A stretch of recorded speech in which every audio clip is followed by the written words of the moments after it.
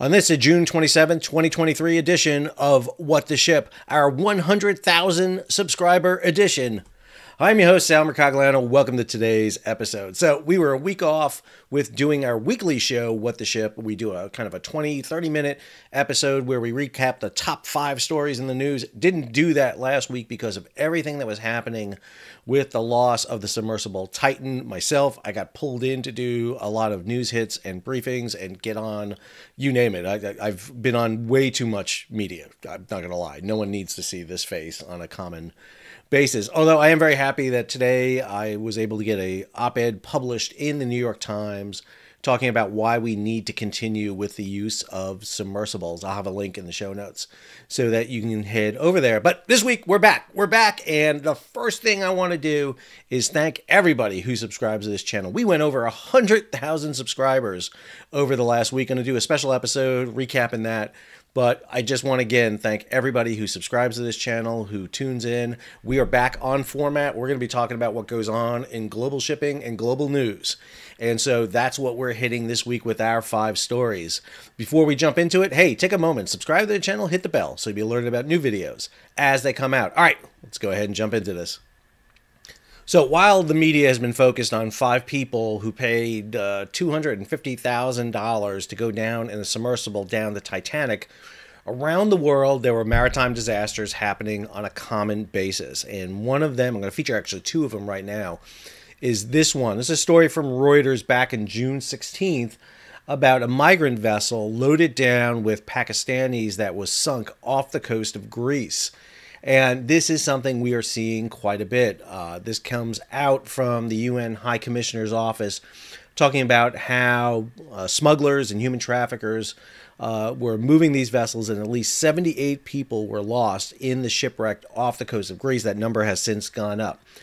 Witnesses suggest between 400 and 750 people were packed on a fishing boat that went down Wednesday before last. What happened on Wednesday underscores the need to investigate people smuggling and human traffickers and ensure they are brought to justice. The High Commissioner reiterated his calls to states to open up more regular migration channels and enhance responsibility sharing, ensure arrangements for the safe and timely disembarkation of all people rescued at sea, and the establishment of independent monitoring and oversight of migration-related policies and practices. So one of the things we're seeing in the Mediterranean in particularly is a lot of migrants traveling illegally from North Africa, from the Levant, that's the eastern shore of the Mediterranean, into what is the European Union today.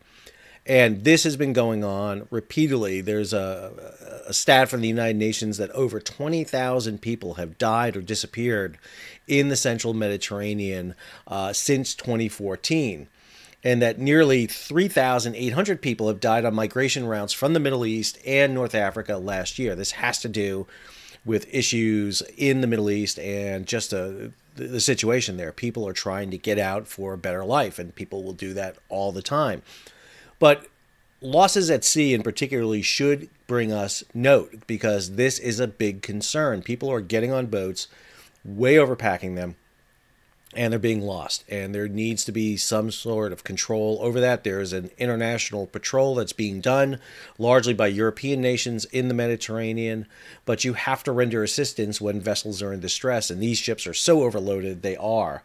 The other example here of vessels is this in the Philippines, where a ferry, which is very common, unfortunately, we see in the Philippines, caught fire. 120 people rescued from a Philippine ferry fire. This is back on June 18th.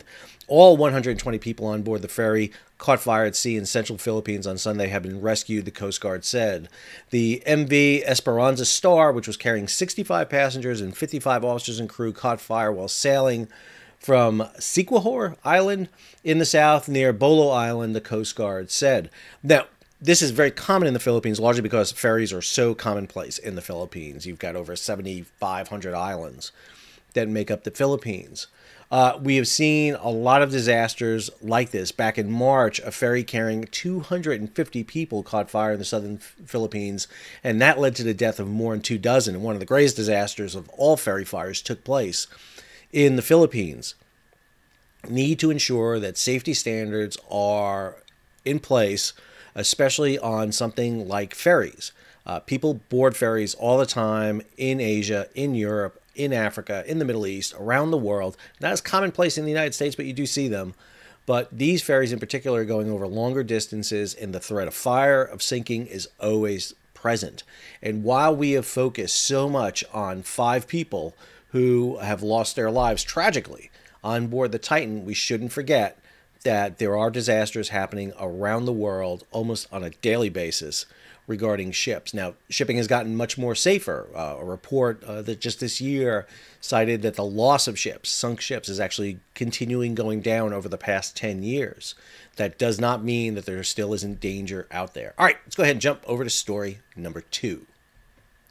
Story number 2, I'm going to run you around the shipping sectors. What's the latest going on in each of the major sectors that we have? So we'll start off here on containers. Story over GCAP Mike Schuller.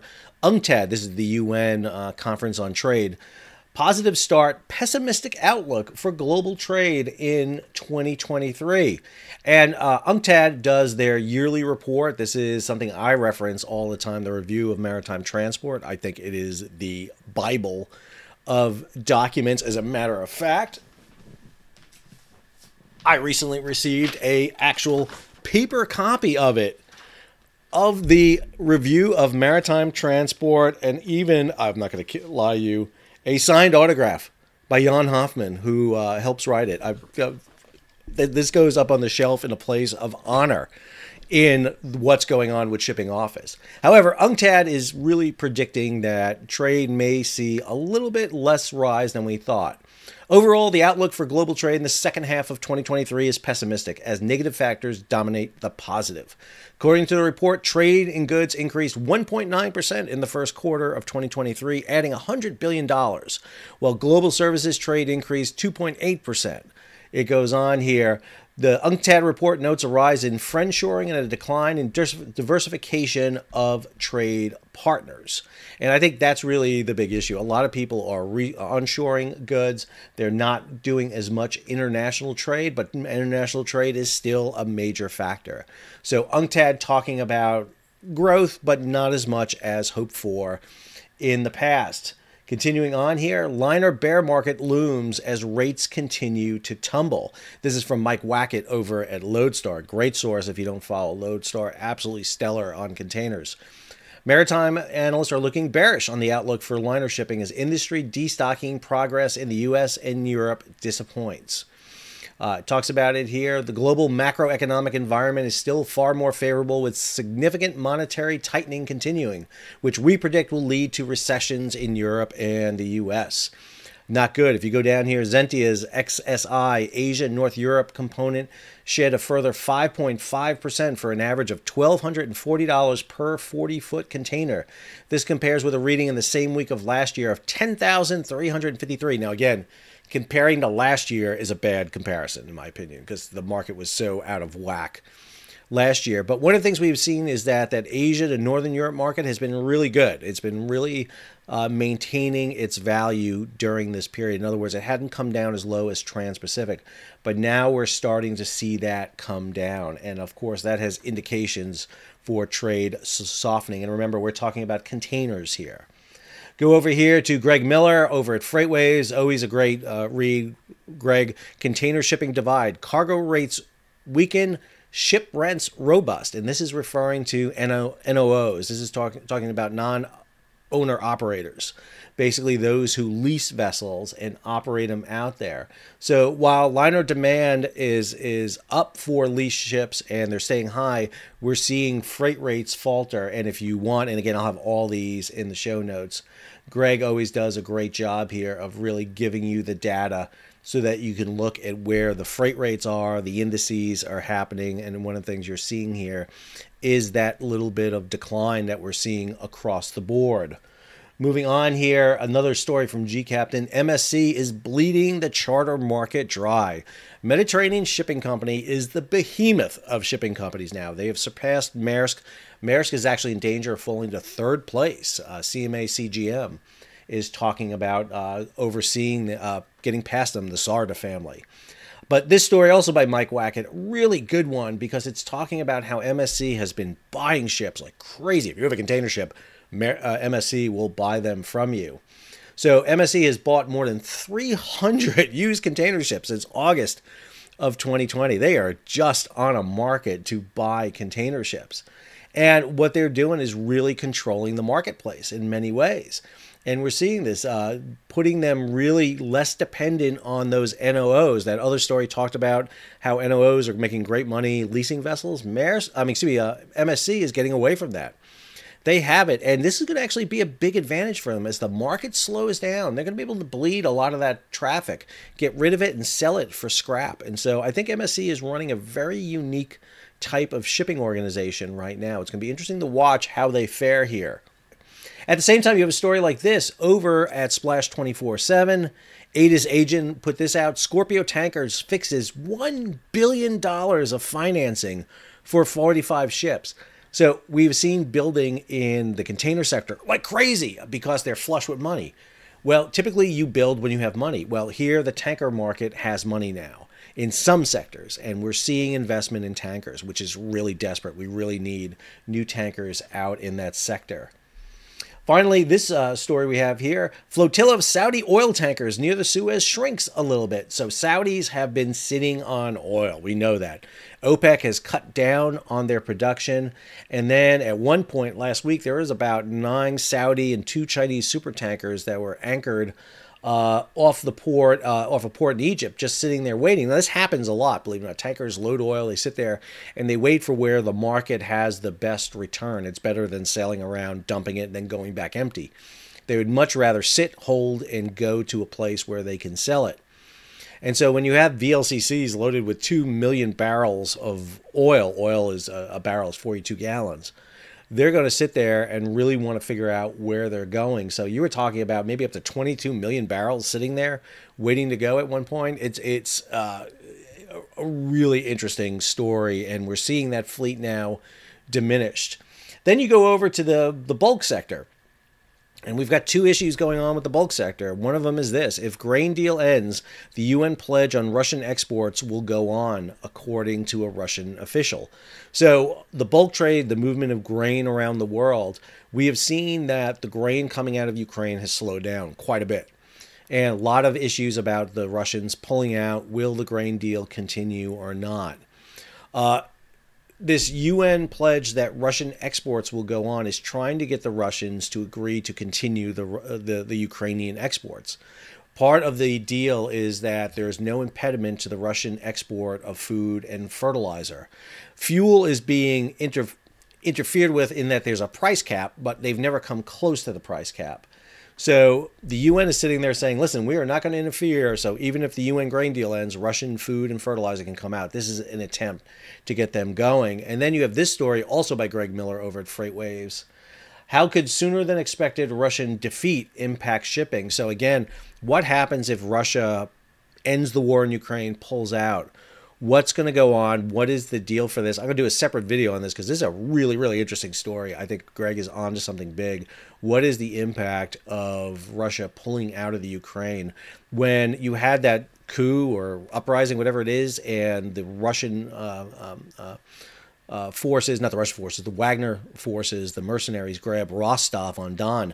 That was key. That was not just the headquarters for the Russian forces in Ukraine. That's the terminus port. That's the New Orleans of Russia, where the Don, the Caspian, the Volga all dump out. And holding that city was really key, and it really scared the Russians. All right, let's go ahead and jump on over to story number 3. Story number 3 deals with 2 treaties that are going to impact shipping on the high seas. The very first one, Bangladesh and Liberia trigger the Hong Kong Convention for entry into force. This deals with shipbreaking. So for more than 14 years, the IMO, which had adopted what's called the Hong Kong International Convention for the Safe and Environmentally Sound Recycling of Ships convention, has been out there. And now with Bangladesh and Liberia ratifying it, it is now coming into force. And within 2 years, 24 months, this convention will go into place. And what it does is it basically adopts a very comprehensive, what they call cradle to grave approach that addresses all environmental and safety aspects relating to ship recycling scrapping, including responsible management and disposal of associated waste streams in a safe and environmentally sound manner. The three biggest countries that scrap ships are Pakistan, India, Bangladesh, and then Turkey in the distant fourth. But those three countries have been doing scrapping for a long time, and there's been a lot of pollution and contamination in those areas. And so there was a push to really ratify so that, excuse me, that we can clean up ship cycling. And basically, there's a responsibility from the construction of a ship to the recycling. So just because you build a ship doesn't mean you're not out from it. So this is designed to ensure that there are methods in place to ensure the safe recycling of a ship. And recycling is the term they want to use because a lot of a ship is reused. Again, the steel, machinery, equipment is reused.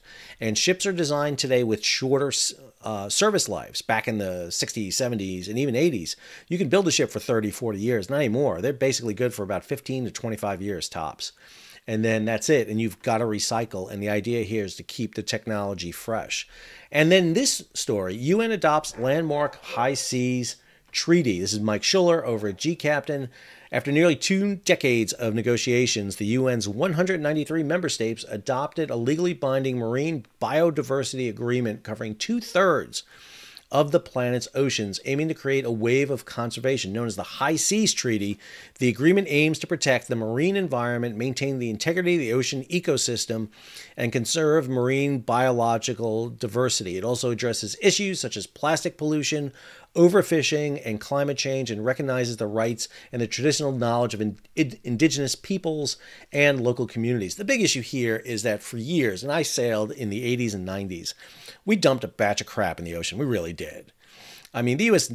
government dumped nuclear waste in the ocean in the 50s and 60s. We dumped stuff in the ocean all the time.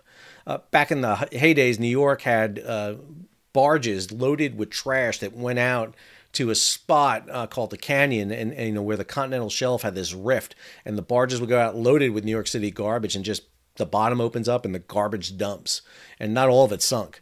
So we've been dumping stuff in the ocean for a long time. And now there's more kind of meat in this to ensure that we're doing a better job. The oceans are getting warmer. That's true. I mean, we have the proof on that. And so we need to be better custodians of the ocean. I think this is a big part of it. All right, let's go ahead and head over to story number 4. Story number 4 is one we cover a lot on this channel, is what's going on with water in inland water systems.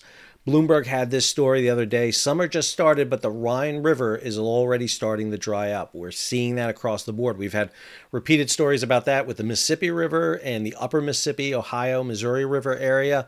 But here we're seeing that play out right now in Europe. And understand, the drying up of the Rhine is really critical. A lot of trade in Europe moves by river and barge traffic because of the geography of Europe. It's basically a long peninsula with a center mountain spine. And so you have all these rivers that dump out. And so rivers are basically highways into Europe. And when you start seeing the fall of rivers, it impacts trade greatly. This is a big issue because the Rhine feeds not just into the Rhine River and to the North Sea, but you're talking about the Main, and you're talking about the Danube canal system that connects Rotterdam all the way to the Black Sea. So this has a big issue. And one of the big pieces of good news came out was this story here. Panama Canal postpones draft restrictions after much needed rain. So the Panama Canal had been predicting no rain because of this El Nino effect. However, it did get some rain, which is really, really good. That rain dumped into the Panama Canal. They were talking about reducing the draft. Now, draft has been reduced. Typically 50 feet is the draft restriction to go into the new lane of the Panama Canal, what's called Neo-Panamax. But now they're set to continue sailing at a draft of 44 feet. and Panamax ships can move at 39.5 feet, the Canal Authority said. That's really big because they were talking about reducing that even more. And every half foot they remove off a vessel is thousands of tons of cargo, meaning less cargo was going to be able to transit the canal and head to the east and Gulf Coast. That was really paramount with the ILWU and PMA when they were having their contract renegotiations. We have an agreement. We had a whole video on that. We had smoke coming out from the meeting at San Francisco, but now we're waiting for that agreement to go to all the locals, the 29 ports, for ratification. So we'll see what happens. But this is good news about the Panama Canal, but it's not out of the woods yet. This relief is good for now, but we're not at max draft yet. And so this is the period where Panama should be getting the rains, and it's just not getting it right now in sufficient quantities. All right, let's go to our last story. So my last story deals with Titan and Titanic. I know that some of you may be tired of hearing this story, but this is a different Titan. And one of the things that strikes me, again, my background is beyond being a former merchant mariner, is I'm a maritime historian. I got my master's in maritime history and nautical archaeology, and then a PhD in military and naval history. And I'm always struck by how many times, at least in the maritime sector, we can predict what's going to happen. So for the past week, have talked a lot about the fact that many people foresaw the disaster that was coming with Titan. James Cameron has been out there everywhere talking about this. And one of the problems I have with this story is that if so many people knew this submersible was such a problem, then why couldn't we do more about it? They went to the owner, the CEO, Stockton Rush, but obviously that wasn't enough. But that wasn't going anywhere. And lots of times we in the maritime industry can foresee a disaster before it happens. And that's why I bring you this, the story of the Titan and the Titanic. So this is a story back in September of 2017 by Katie Serena. And I'll have this in the show notes for you. The wreck of the Titan told of the Titanic sinking 14 years before it happened. And this author, Morgan Robertson, wrote a story entitled The Wreck of the Titan or Futility. And in his story, he tells of a tale of a cruise ship, 800 feet long, 45,000 tons, sailing from England to the United States on a cool April night. They had about 2,500 passengers on board when moving through the ocean at 25 knots. They struck an iceberg on the starboard side, 400 nautical miles from Newfoundland. The ship sank quickly, and due to insufficient number of lifeboats, it took a majority of the passengers with them. If the story sounds familiar, he wrote this in 1898, 14 years before Titanic sank. He got the location almost exactly right. He got the iceberg hitting the right side of the vessel, which makes sense because icebergs come from up north coming south, so it would hit on the starboard side for a ship going from England to Europe. But the prediction is absolutely eerie. Now, there's some differences here. Nearly everybody dies in this wreck. I think there's like 17 survivors on it. There's an instance where one of the survivors gets on the iceberg and has to battle a polar bear that somehow rode the iceberg down. So it's not exactly perfect, but the story is uncanny. It really is. And again, the title of it is The Wreck of the Titan or Futility. The name of the ship he uses is Titan. So he actually accurately predicts Titanic as the name later on, and then Titan, the name of the submersible, over 100 years later. And I'm always taken away by how much we can really foresee a lot of disasters. Everybody kind of foresaw that using a new technology, a new type of material, could bring disaster to Titan, Ocean Gate, and the people who are on board. However, I have to say that if you go back and look at the history of maritime shipping, new technologies are always greeted with skepticism, whether it's steam power, whether it's containers, you name it. Every time there's a new technology that's out there, there's hesitation. People don't want to adopt it. And most of the time, the experience is there's disaster. You know, a lot of maritime law is written in the blood of victims from accidents. And unfortunately, it seems that might be the case here. When Titanic sank in 1912, 2 years later, we got the Safety of Life at Sea Convention, SOLAS, which was great because then you had all the requirements to ensure that Titanic would not go down again without enough lifeboats, without distress signals, without 24-hour monitoring. There's fascination with Titanic. I got a friggin' Titanic Lego back there that I'm building. I'm only a third of the way done with the thing. Got it for Christmas. So I actually just have it there because it just happens to be where it's at. I've been building the thing now since Christmas, my son and I. And so Titanic is a fascination that people have with it. And I think when we foresee problems, a lot of people will sit there and say, why didn't you do something? What can you do? Well, it's hard. It's hard to tell people that this is going to happen. If somebody had told you on September 10th, 2001, people would fly airplanes into the Twin Towers, you would not believe them.